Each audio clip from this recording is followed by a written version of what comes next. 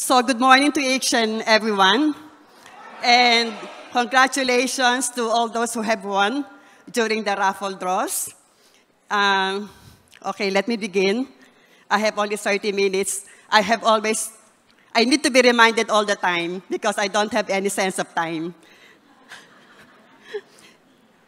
So you're all familiar with this, Atomy Philippines, the unique business concept that sets it apart from any other business. So the absolute price, absolute quality, meaning nothing can be better, nothing can be cheaper. And of course, it's impressive that Atomy is carrying products that cater to our basic daily necessities. Just to remind the group, it has been announced, or one of the things I learned during the last one-day seminar is that in Korea, there are already 350 Atomy products. In the Philippines, we have only 85. But the ultimate goal of Atomy is to end up with 100,000 different products, all globally sourced. Yeah, so we're all looking forward to that. When that happens, literally, mamumulot na lang tayo talaga ng pera. So we should all feel excited about that. So health supplements, again, this is the very remarkable product concept of Atomy. The Mastage, I won't belabor you with this, you're all familiar with this. So for this morning, I'll be focusing on probiotics and lutein. So let's start with lutein. Lutein is the ultimate eye vitamin. It is an antioxidant. It is a carotenoid. Carotenoids are organic pigments produced by plants, and this is what gives the characteristic color that ranges from yellow to orange to red, as found in food substances like carrots, squash, egg yolk, corn, etc. Even green leafy vegetables, they also contain carotenoids, but you don't see the color yellow because of the chlorophyll, which is colored green, which masks the yellow color. But as soon as the chlorophyll wears off and the color green fades out, now you see the color yellow, and that is carotenoid. There are 600 carotenoids found in nature, and out of the 600, there are only 3 that are found in high concentrations in the eye, particularly your lens, the retina, and the macula. These 3 carotenoids are lutein, zeaxanthin, and mesozeaxanthin. And of the 3, the most important is really lutein. That's why we call it the ultimate eye vitamin. We are all born with plenty of lutein in our eyes. We're born with that. But as we grow older, especially when you hit the age 40, lutein begins to decline. And when you hit 60, it is at its lowest level. The thing is, lutein cannot be produced by our body. So we really have to depend on external sources, meaning diet and supplements, like what we have. So what does a human eye do?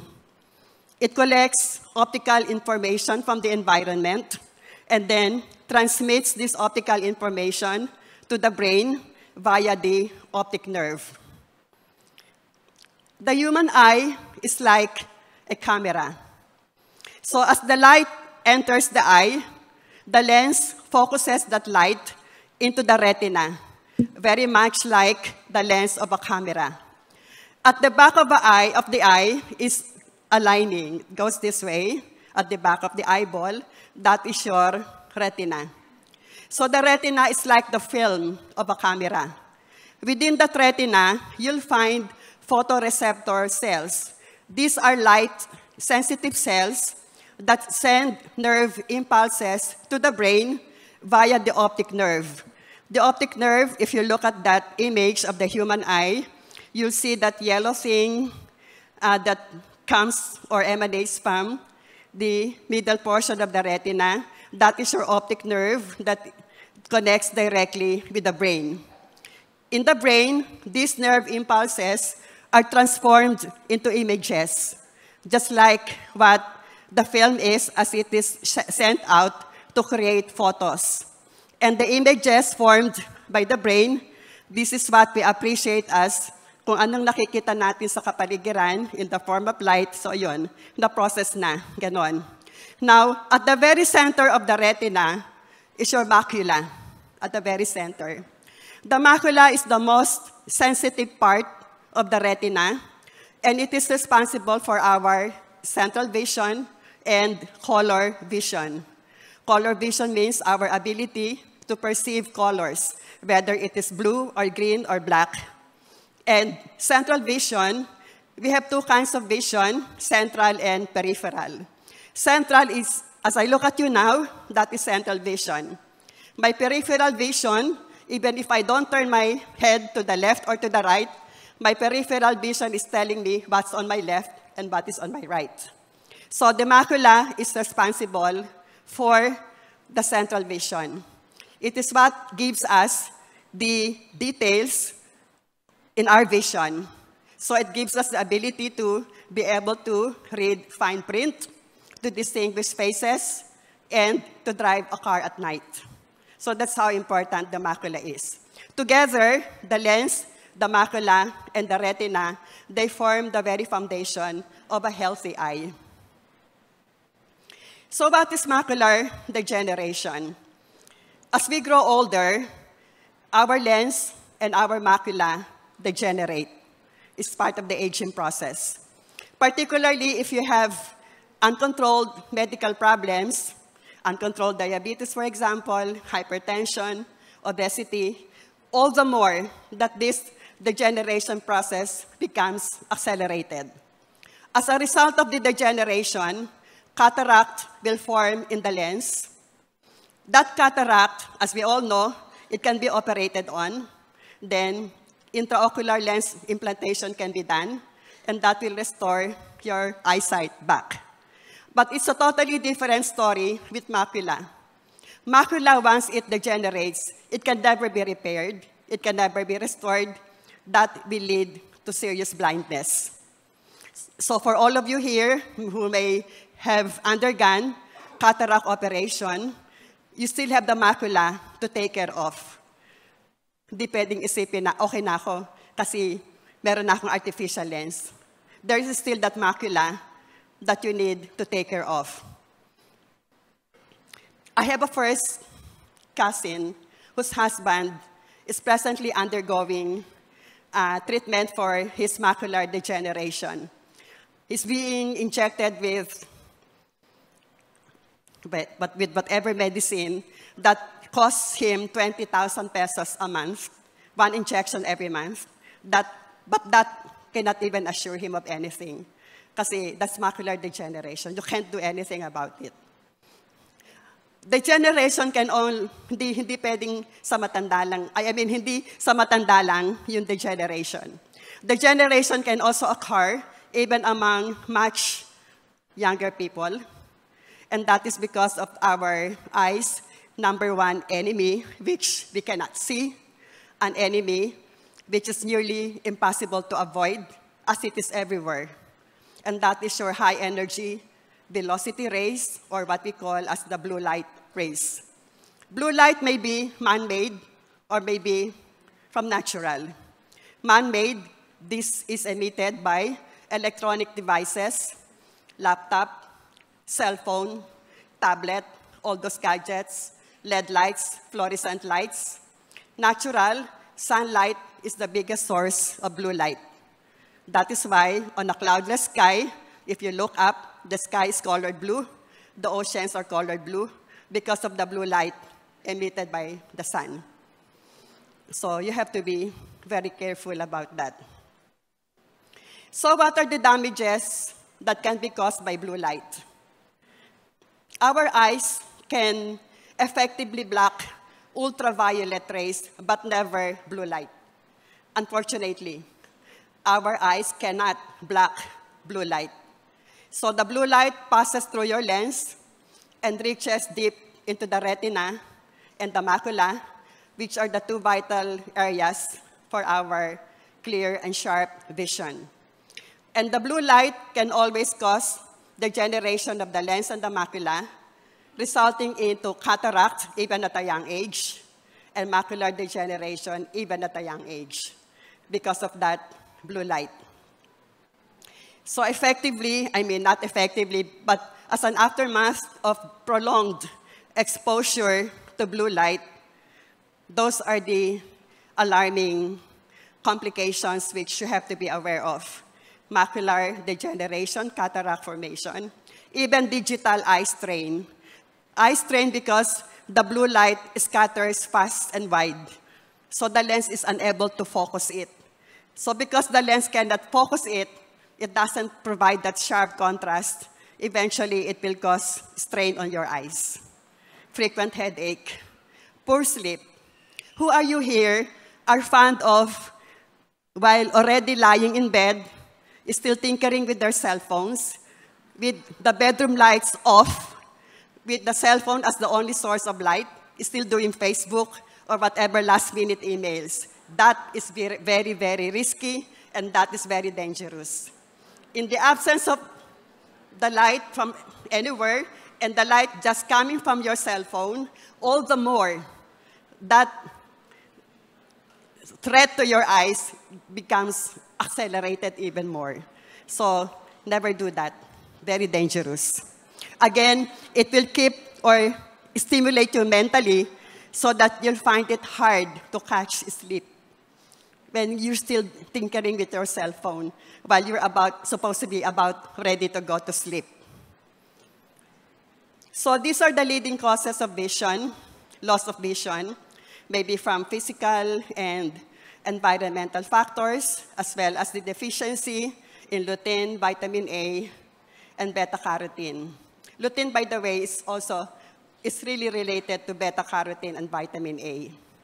The environmental factors, these refer to your free radicals that lead to oxidative damage. I don't know who among you here were present during my lecture on Himuhim when I medyo elaborately discussed about free radicals. You still remember that? Yes. Free radicals are what you get from the environment, from the air that you breathe in, from what you eat, from what you drink, and stress.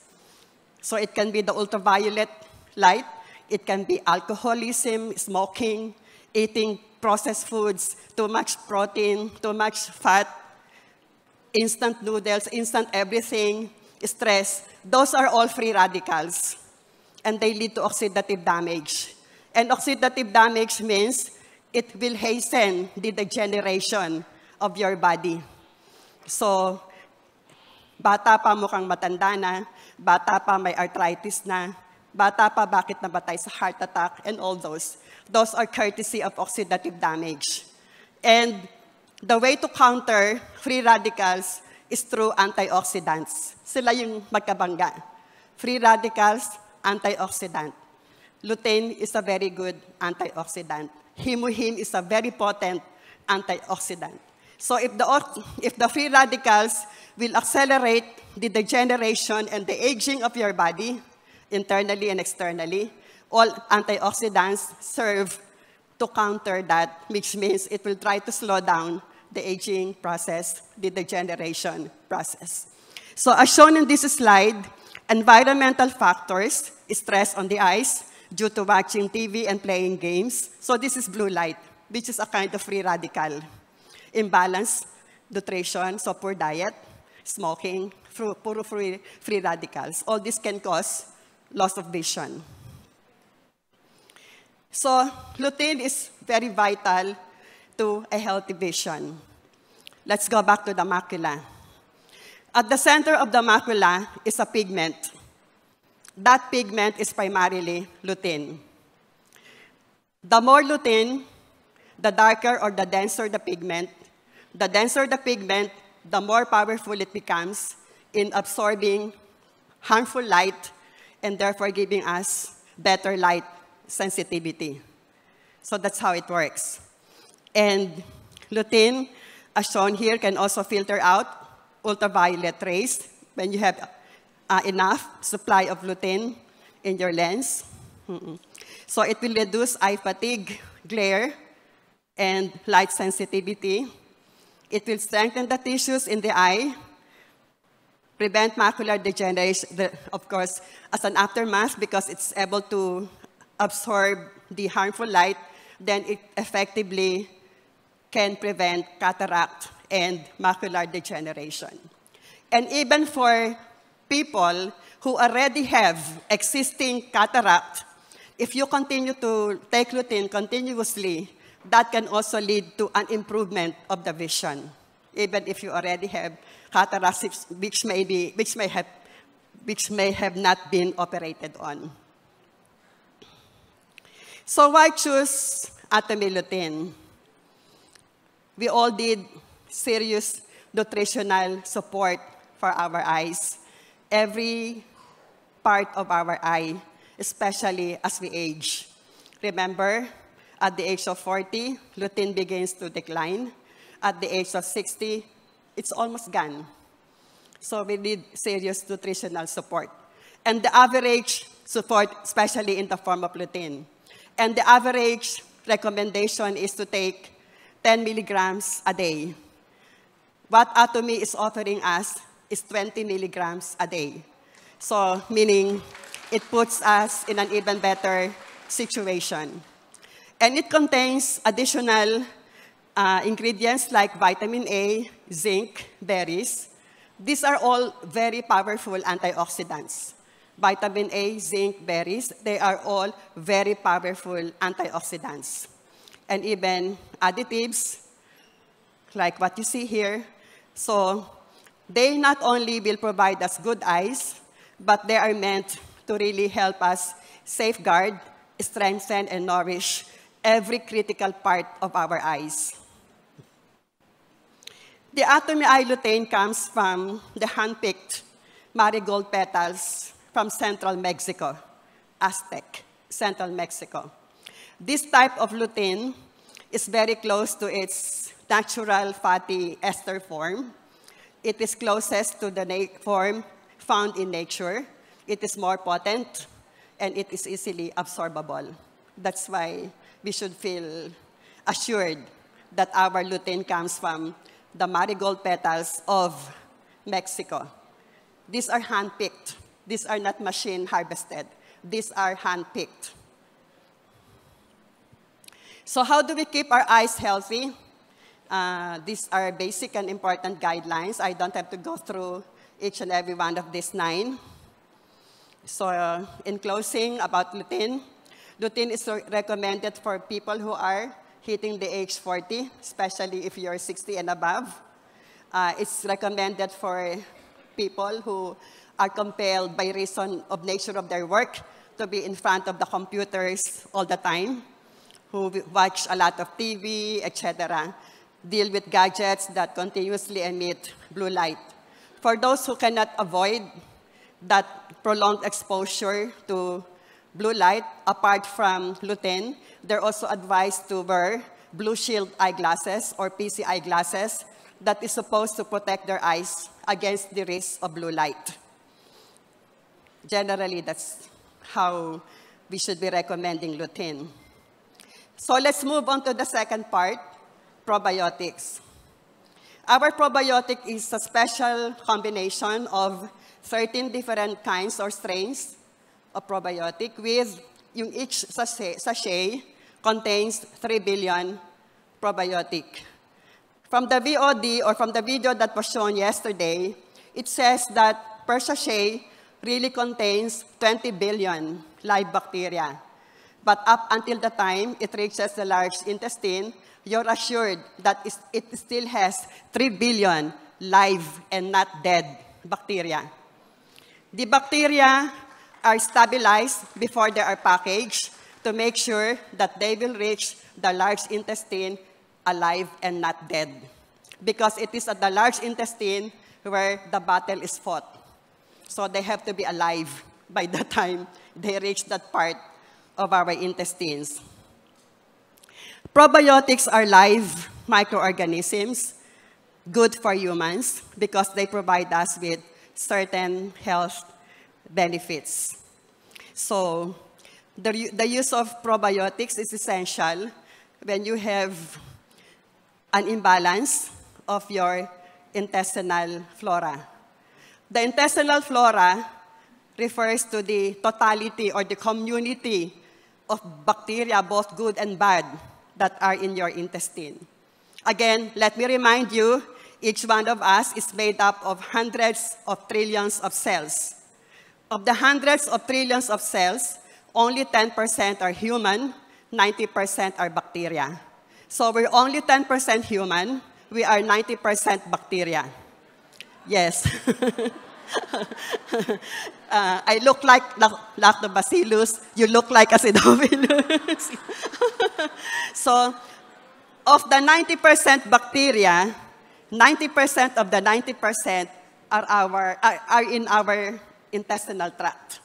Majority, di nga ba sabi ni Dr. David Kim, if you collect all the bacteria in your intestine, they will measure up to 1.5 kilos. Can you imagine that? 1.5 kilos. So itong intestinal flora na to, both good and bad, yun yung ibig sabihin ng intestinal flora. And when you take probiotic, you restore the flora balance in favor of the good by fighting the bad bacteria. Think of probiotic as ghostbuster. It will restrain the bad and support the good. This is your intestinal epithelium. This is the lining. You think of your intestines as a tube. Talaga namang tube siya. Sino kumakain ng tripilya? Sino kumakain ng goto na may laman loob? Di ba? Di ba yung intestine yon? It's a tube. So, may walls. So, yung inner lining, the inner lining of that intestinal wall is your intestinal epithelium. So, it serves as the gateway or a barrier between our intestine and our bloodstream, our internal organs. And it is structured in such a way that it will allow the passage only of the good nutrients that result after we digest properly the food that we eat. It will allow the nutrients to pass through that barrier to end up in the bloodstream, for the bloodstream to distribute it to all the parts of the body to properly nourish us. And it will not allow the passage ng hindi nutrients. Examples, bacteria, bacterial toxins, antigens, undigested food. It will not allow. It is structured in such a way, in that way. And take note that our intestinal flora are in that intestinal epithelium. It forms part of the intestinal barrier to prevent this, yung pagpasok ng hindi dapat. So very crucial ng role ng ating intestinal barrier. And that intestinal barrier can break down if the bad bacteria predominate over the good. When that intestinal barrier breaks down, now it will allow the passage of all the undesirable, undigested food, bacteria, harmful microorganisms. And what do you think will happen pag nakapasok sa bloodstream natin yung mga ganong undesirable aliens? It will really result into a lot of inflammation, autoimmune diseases. And inflammation is at the root of most diseases. Lahat ng medical words ending in itis, ibig sabihin, may inflammation. Appendicitis, arthritis, pancreatitis, bronchitis, sinusitis. Basta't may itis, ibig sabihin may inflammation. Yun. Autoimmune diseases, of course, maybe you're familiar with that. Pero these are really alarming complications that can result if your intestinal flora is out of balance, it breaks down the intestinal barrier, then it allows this. I hope you understand that. So, lactobacillus, which is one of the probiotics, it's capable, ano din yan, nandun din sa intestinal epithelium, which is a mucous membrane. Mucous membrane yun eh. So, the lactobacillus can produce lactic acid, therefore making our intestinal environment acidic. Harmful bacteria cannot survive in acidic environment, but the good, healthful bacteria can survive in that acidic environment. So an acidic intestinal environment translates to good intestinal health. And our probiotics can effectively deliver this kind of advantage. So generally, these are the functions of probiotics. Sabi ko nga, think of it as Ghostbuster. It will restrain the harmful bacteria. Whom do you call? Ghostbuster, mga ganon. At the same time, it will increase the healthful bacteria. And it will help regulate the bowel function. Symbiosis, what do you mean by this? If both the good and the bad bacteria coexist in the same environment without creating any harmful health side effects, that is what you call a symbiosis. They live and let live. Ganon. Harmoniously, they coexist. But that is only possible if the balance between the two is 80% good bacteria and only 20% should be bad. The moment that bad bacteria outnumbers or tilts this ratio in favor of the bad, that's when all diseases will start. So, unfortunately for people who are getting older, harmful intestinal bacteria increase with age. Among the so many bonuses of getting old, pati harmful bacteria dumadami. Bumababa na nga ang lutein, tumataas naman yung harmful bacteria. What is gut dysbiosis? This is the opposite of symbiosis. Kung mas dumadami ang bad compared to the good, then that results in dysbiosis. As I had explained earlier, with dysbiosis, the intestinal barrier now loses its integrity. It breaks down, and then it allows the passage of all the harmful microorganisms into our bloodstream. That now results into, among other things, obesity, inflammatory bowel disease, autoimmune disorders. This is how our gastrointestinal tract looks like. From the mouth, to the esophagus, to the stomach, to the small and large intestines. The small and the large intestines, if you stretch the whole intestinal tract and measures, that's equivalent to 30 feet. Large intestine or colon, that is the last part of our intestinal tract.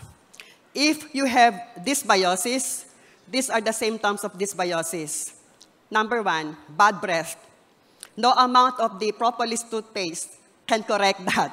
If despite the propolis toothpaste, you continue to smell that bad breath, it's really highly suggestive na meron kang bad bacteria, dominant. Again, if you often feel that kind of yung bloated, parang lagi kang may kabag. Gusto mong laging didighay, or even in the midst of general public, you cannot control it, you just fart. Ganon. And then, cramps, parang masakit na hindi maintindihan.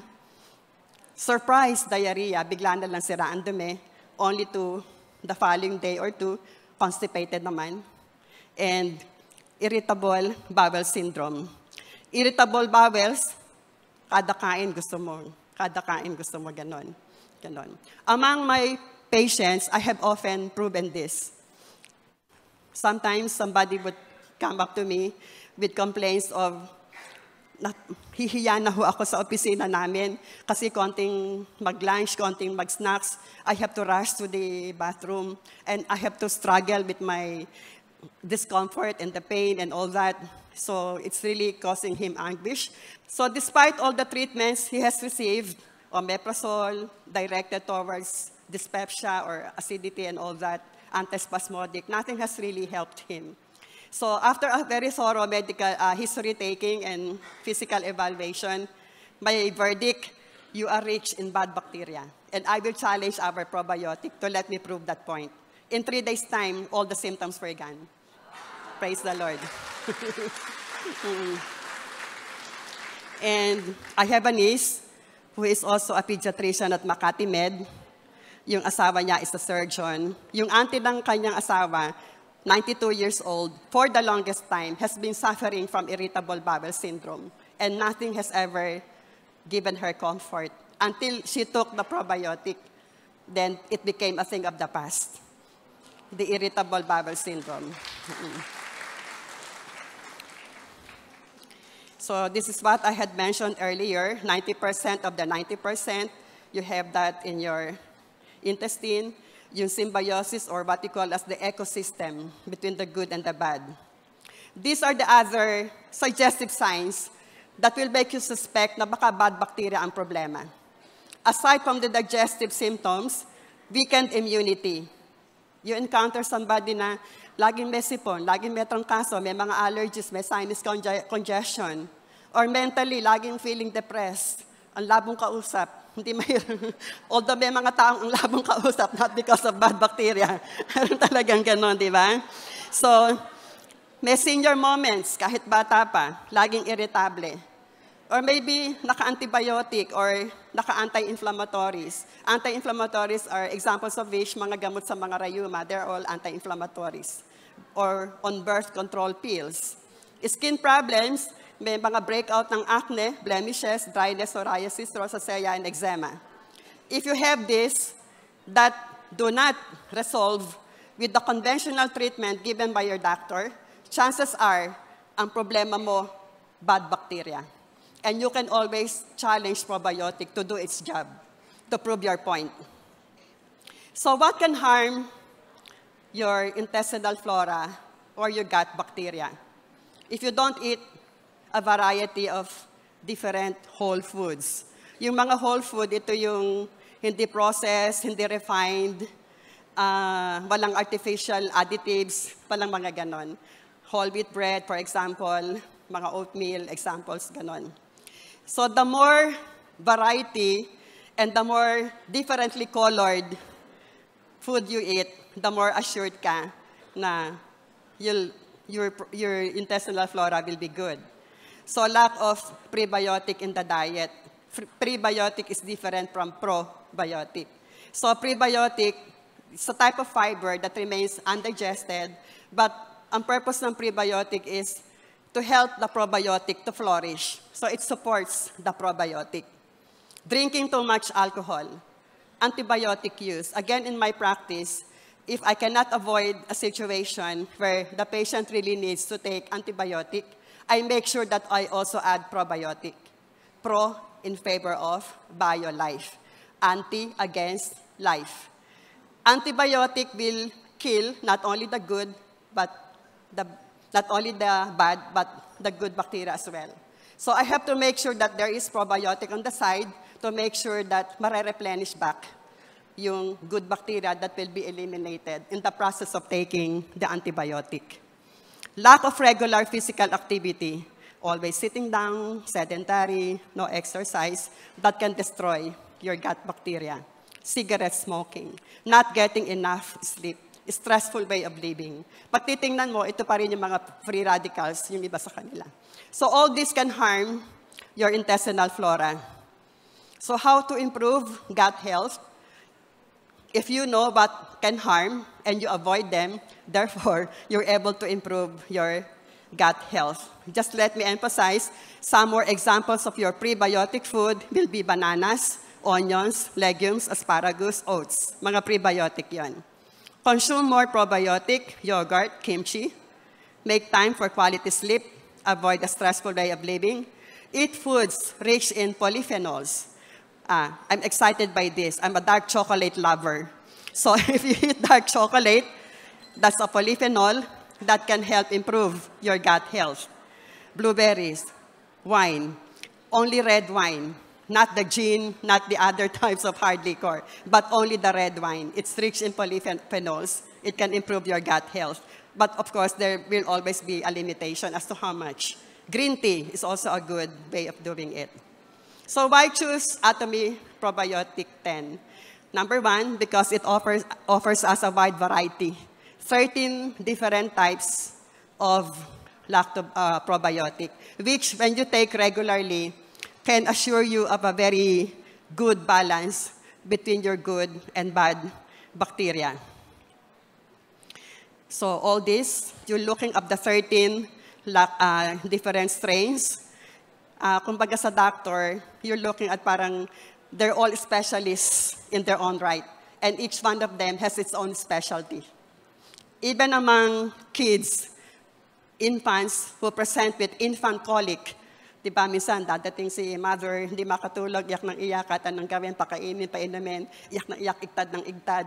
May kabago yan, may infant colic. Usually how we did it before, antispasmodic, but not anymore. The solution is always probiotic, and it will help settle down the baby. Ganon.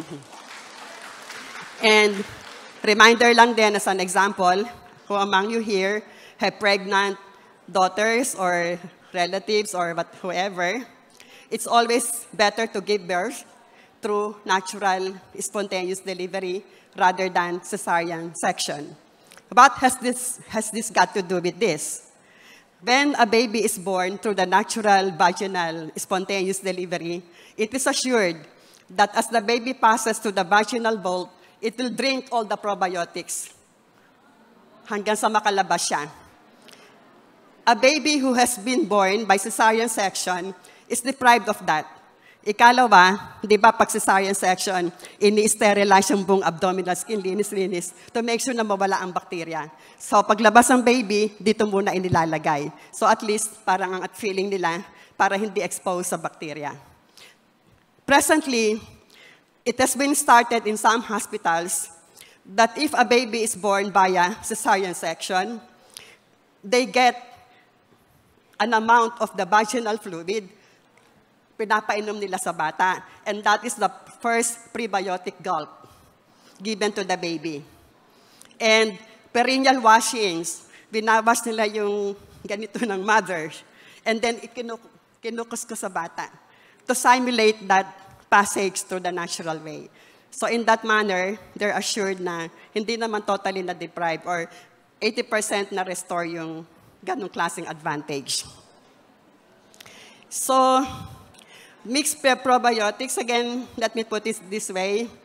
A healthy gut flora that is high in friendly bacteria is essential to overall health. Siguro naman na-realize yun na at this point na when you talk of bad bacteria in the intestine and its detrimental effects, you're not just talking of mga disadvantages sa intestine. Konektado yan sa buong katawan. Kasi pag ang inflammation nag-set in because of the breakdown of the intestinal barrier, lahat ng sakit from head to foot, konektado yan lahat. Kaya again, let me repeat, a healthy gut flora that is high in friendly bacteria is essential for overall health. 1 sachet a day. And then, added to that, meron pa tayong mga apples, bananas, strawberries to make sure that the preparation becomes more acceptable. Lastly, this is the last slide. Hippocrates, the father of medicine, once said prophetically, dahil totoo talaga, 100% of all illnesses ng tao start in the intestines. Totoo yun. So we have to be very conscious and careful that we maintain that good intestinal health. The best way to do it is through probiotic. So for everybody out there who desires to be healthy, take probiotic 1 sachet a day. So fellow Atomians, stay happy, stay well. Thank you.